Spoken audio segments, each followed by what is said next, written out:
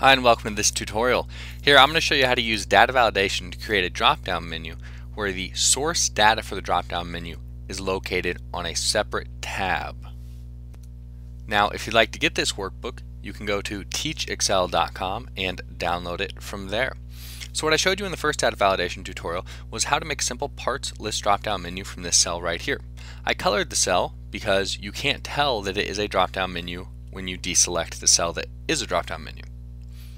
Anyway, and I use sample data from this tab right here just to keep it simple. The reason for that is because it's not as simple to select source data from a separate tab. So over here, zoom in, I have the same data just on a separate tab.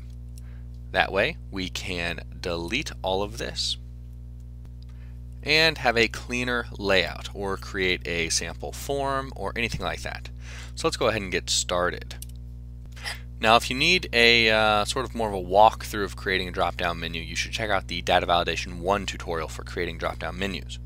However, here, the only other things we're going to need, besides the data validation, is the Name Manager shortcut and Paste Name shortcut. Now these shortcuts are really only in case you have forgotten where or what the named range is that you've created, but I'll get into that right now. So let's go ahead and begin. I want to create a drop-down menu. I want to put it in this cell right here.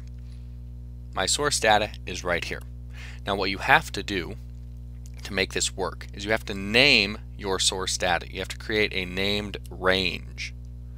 So what you have to do is select the source data, then go up to this box right here, the name box, click in there, and then simply type whatever you want to name this range. I'm going to call it parts.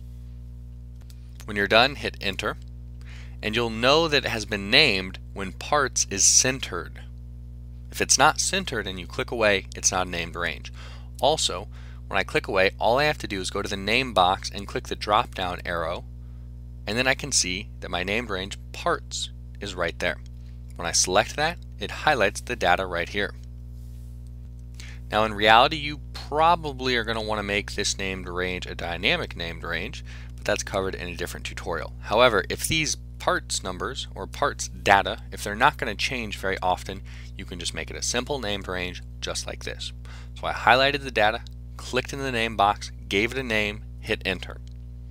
Now what you need to do, go back to sheet 1 or the original sheet, and let's go ahead and put our data validation drop-down menu right here. Now the first thing is, let's remember that we called this parts because we need to enter that soon.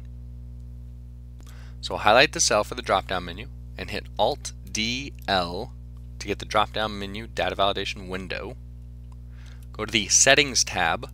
Under Allow, click the drop-down menu and select List. Make sure In Cell drop-down is selected. Go into Source and then type equals parts.